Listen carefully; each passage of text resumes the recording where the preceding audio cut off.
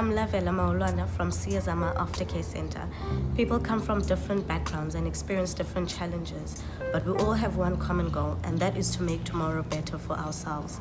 It was when a young boy came knocking at my door asking for a loaf of bread, not only to feed himself but his mother and his younger sister.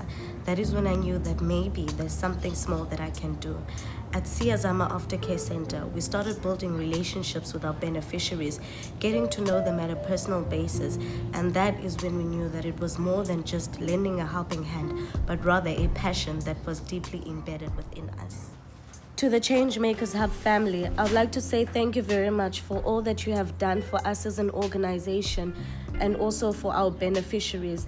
There have been moments where as an organization we would not know what we would cook on the next day, but you guys would surprise us with the small little things and we would be able to cook for our beneficiaries.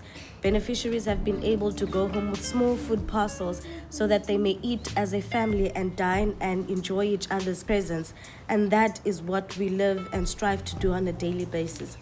Listen to this little story. There's a little girl, Noleta Kruma. She started at our Siyazama Aftercare programs. She was interested in beadwork, sewing, and today she's a successful business owner. And this is an encouragement to us and also to you guys to continue in helping. We would like to invite our donors to spend some time.